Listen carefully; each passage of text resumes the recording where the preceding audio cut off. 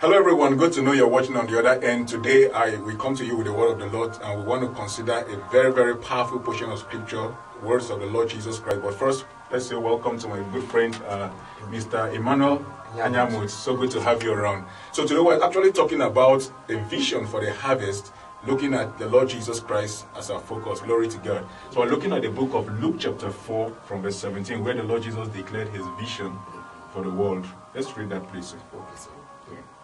And there was delivered unto him the book of the prophet Isaiah.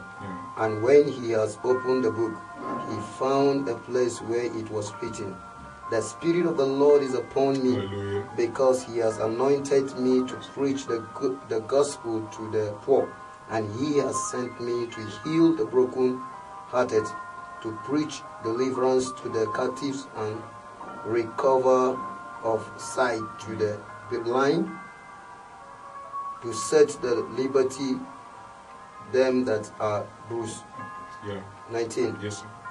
To preach the acceptable years of the Lord. Glory to God. Amen. Now, this is really, really so powerful. Now, because of time, we might not go down to after he finished declaring, some drama, happened after he told them, today, this statement has been fulfilled in your hearing. All right. Now, I want us to talk about this because I know when people read the portion of scripture like this, they say, okay, that was Jesus. Okay. He had a vision for the harvest of the world. So I am not Jesus, so I don't need to carry the whole world on my head and all of that. But we are seeing here that this is more like a pattern. Because everything about the life of Jesus Christ is a dimension for the believer. So can we talk about having a heart for the harvest or a vision for the harvest from whatever angle we're coming now? Because not everyone may be called to be, in quote, a rabbi like Jesus was. Some people are businessmen, architects, engineers, and all of that. What does it really take, or what does it really look like to have a vision for the harvest? By the way, when we say harvest, we're talking about the lost souls, those that Jesus died for. Please, sir. Please, sir. Hallelujah. Amen.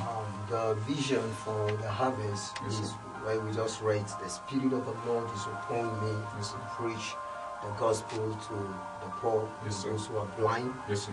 The vision is to bring souls into the harvest, Hallelujah. to bring the lost soul of Israel who have lost the enemy, the devil has tied them bound. So it's a vision and a vision which were given to him to lose them, to set the captives free. Oh, praise God. For the redemption of the kingdom. Yes, sir. So it's more like Jesus having a vision for those who are not yet saved, to bring them into the kingdom. I think we also see that expressed in the book of John chapter 10, when he said, an other sheep I have that are not of this fold. I'm going to bring them in. Now, I want us to approach this because I want us to see how it applies to our individual lives. Now, we're supposed to be conformed to Christ. But remember, it's the Holy Spirit that brings about that uniqueness, such that physically I might not look like that man, Jesus Christ, when he walked the earth. So, but the Holy Spirit helps me in my own context to reproduce Jesus once again upon the earth, right? Now, how do we, let's say I'm a businessman, architect or whatever, how can I really walk in such a dimension? You talked about bringing in Israelites, and of course that was the first dimension. When he went to the cross, it was no longer just about the Israelites, it was now about every believer, the Gentiles, all over the world. Everyone is to be brought into the kingdom. So how can we bring about a practicality of such into the kingdom?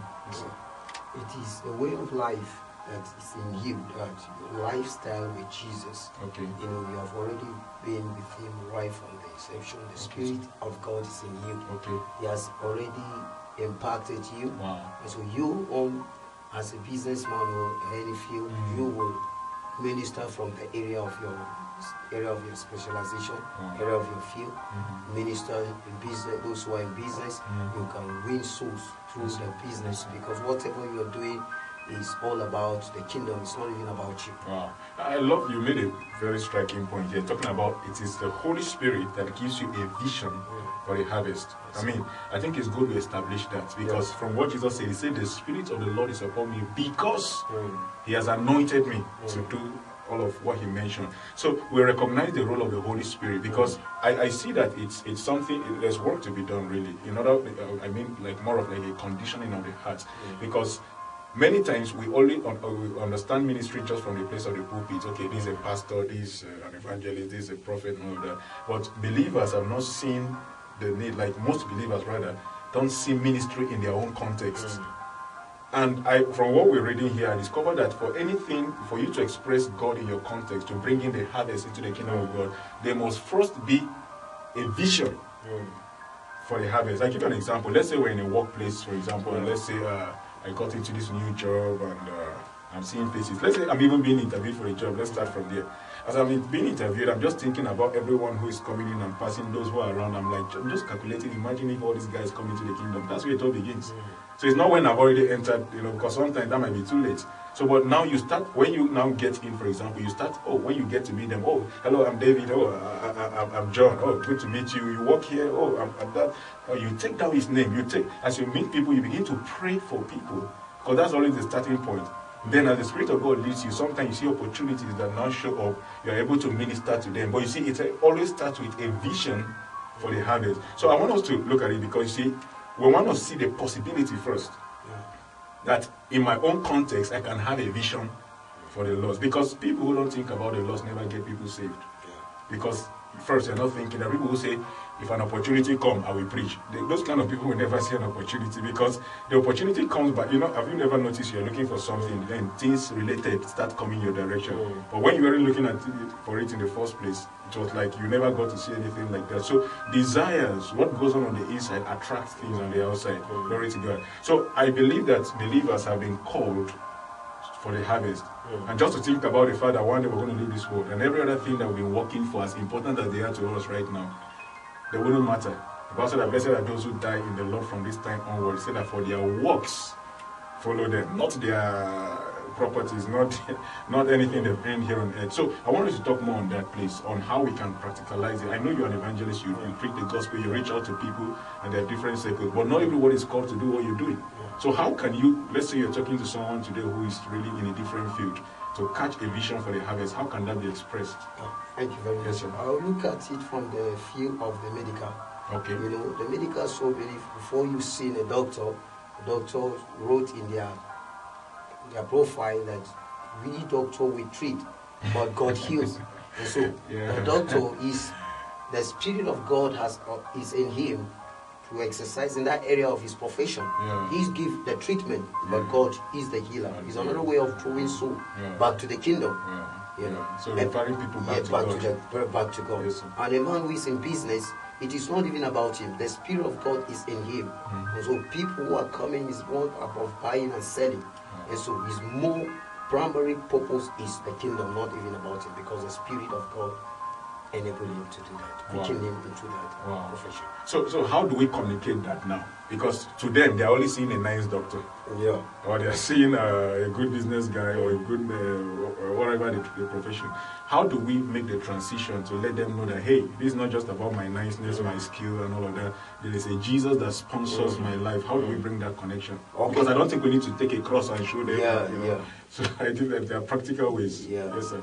The Bible says, the fruit of the Spirit, the fruit of the righteous is the tree of life, and he who wins a soul is wise. So in your profession, the Spirit of God enables you to win souls. Your own primary assignment is soul. For you to primary assignment. The primary assignment in every profession God has kept you there is to win souls. So you're not there for the money. You are not there for money. It's about the kingdom. It's about the soul there. I mean, this is so powerful. So God is actually sending us into this field on purpose for souls. Wow. The money is an addition. After you seeking the kingdom, drawing men to those things, God knows about how you can meet up to your need. When your passion and your desire is for his primary aspect of that which he has called you into, the Spirit of God in you is to bring in the harvest of the souls. Please. Your needs, he knows about your needs.